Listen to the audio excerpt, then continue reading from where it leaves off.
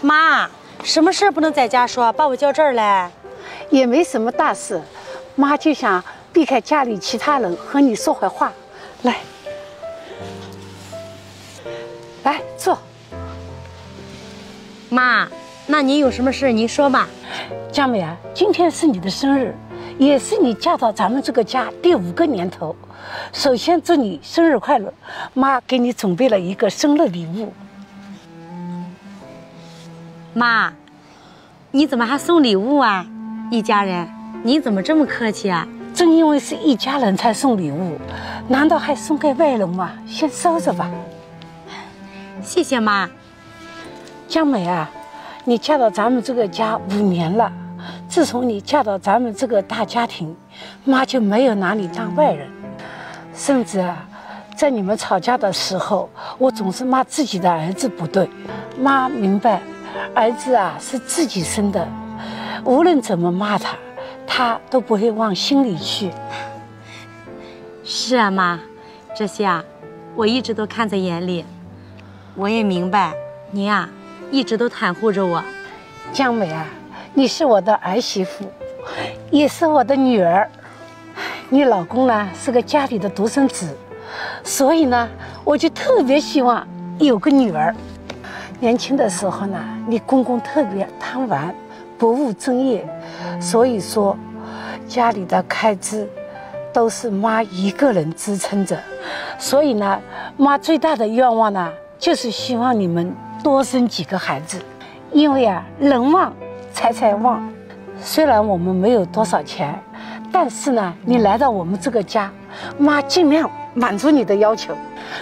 我们还年轻，也不要你们照顾。我和你爸呀都有退休金，如果有一天生病了，我们还能报销。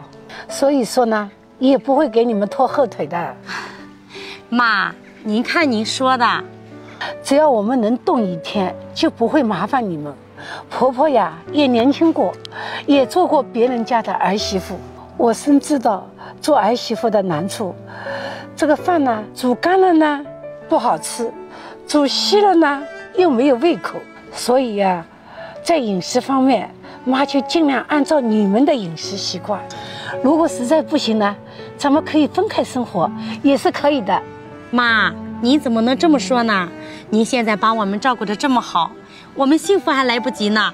我们啊，不能跟你分开住。江美啊，妈有些话想跟你说，希望你不要往心里去啊。妈，您说。妈年纪大了，有些事情啊看不过去，就爱多说几句。比如啊，你们2个人吵架的时候，总喜欢说妈没把你老公教育好，让他养成了不良习惯。其实啊，夫妻关系是你们2个人的事情，你们生活在一起，吵架是正常的事情，不要把第三者强拉过去。老公呢是你自己选择的，婚姻呢也是你们2个人同意的，跟我们啊是没有关系的，我们只不过是你们的见证者。30年以后呢，我们就不在这个世界上了，夫妻关系需要你们自己去处理。如果我的儿子不听话，你可以扇他几巴掌。老公啊，就是用来欺负的，婆婆支持你。还有一点，我要告诉你，我的今天就是你的明天，我总有一天会到了光能吃不能动的地步。到那个时候呢，你不要嫌弃妈邋遢，咱们呢都是女人，嘴巴呢是勤快了一点，但是呢心眼却是好的。天下没有哪个父母是坏心眼，想伤害自己的儿女。佛家有一句话，福有福报，恶有恶报。今天你孝顺我们，往后啊，你的孩子也会孝顺你们的。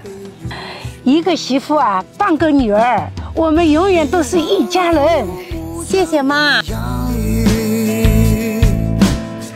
别忘了那个牵挂我们